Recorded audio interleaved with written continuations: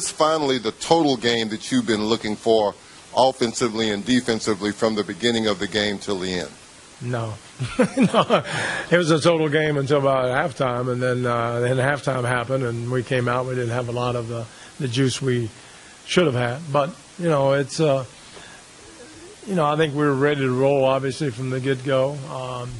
They come off a tough, series, so we had to take advantage of it, and they had some dead legs, and we came out and did what we were supposed to do. And then, it's like everything else. You have so much emotion, and you get into the game, and then you're up 27 or up 24, and you kind of let down, and it's hard to get it back. And I'll give them credit. They kept fighting, and we did what we were supposed to do. I mean, obviously we're all happy, but we can do better.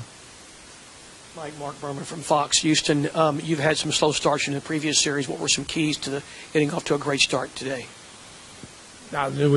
James came out, and James and Chris both were just on fire, and P.J. Tucker didn't miss anything. So, again, you guys will probably be right, why didn't they play in the third quarter? It's going to happen sooner or later. And we just got to know that Wednesday's going to be pivotal, and we got to come out with the same type of intensity and keep it there for 48. We didn't have it in the second half. We just, and again, a little bit them, a little bit us, but we just need to get a little bit better. Mike, Kim Davis from Chalk Talk. Can you talk about what you would like to see? I mean, I know you were saying kind of a whole complete game, but what is it that this team just hasn't quite cranked up to do? Although you're winning, that you really want to see. Well, again, my job is to nitpick and try to get it better where we're not good. Obviously, we only scored 46 points second half, so that's not good. The pace probably wasn't where it should be. Defensively, we had some breakdowns. We had 15 turnovers and gave them 22 points. I think at halftime it was like 5 turnovers. So we got careless, and all that came from just the sloppiness in general. But those are things that we can control, and that's what makes it good is that we can play a lot better than this. Mr. Chronicle, Mitchell was pretty quiet for most of the first half. It looked like Ariza was his main assignment there. What was the kind of individual defense that Ariza put on him that you thought was so effective?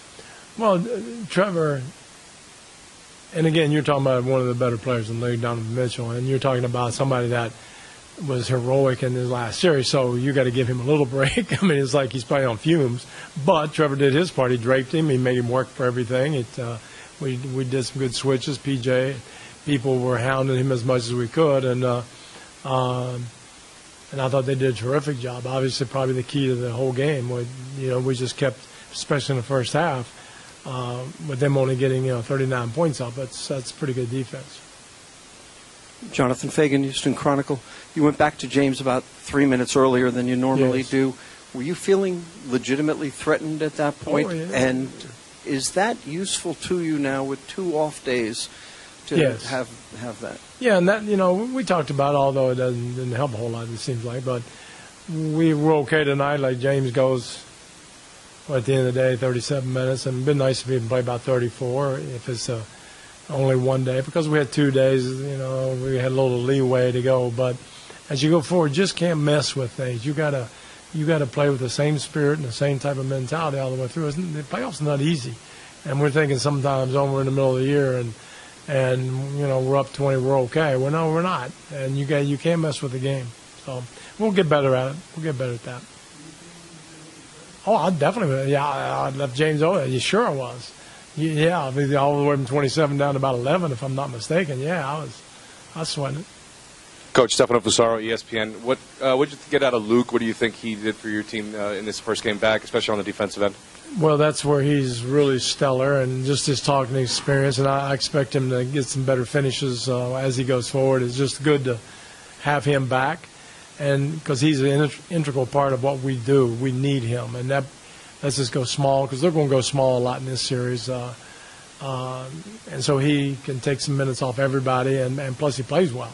And a lot of times when we get a certain lineup, they put the center on him. So he's really good at playmaking and all that. So there's a bunch of stuff that he can get. It's good to see him make the first shot, but he'll get better as the series goes on.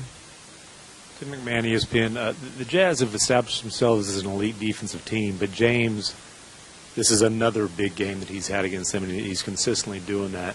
How is he able to consistently get where he wants to go and do what he wants to do against a defense that good? Well, just because he's that good. And I kept saying, I don't think I'm telling you anything you haven't seen with your own eyes, just what he does with these step backs. And he's 7 for 12 from threes. I don't know how you guard that. I don't know how you guard him going to the rim. There's his strength, passing ability. I mean, he's got so many ways to beat you. And then the fouls, if you tried to take some away, he's smart. He's one of the best. The defense is really good. Their defense is super. But for James, it's James. And, Chris a little bit the same way. They'll get what they need. Mike, Greg Bailey from ABC Houston, maybe a little bit more on the start.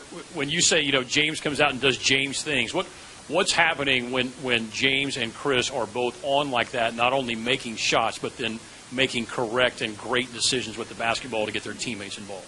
We're really hard to beat, if not, I don't want to say unbeatable, obviously, but we're playing defense the way we're playing. Those two guys were stellar on offense, and then, I think PJ made 3 threes in a row, and different people were hitting threes, so we just have a nice balance, and we got 2 of the best point guards in the world, and, and then when James went out, Chris took over, and James came back in, and Chris went out, so it's a nice luxury that we have as a team to have both those guys.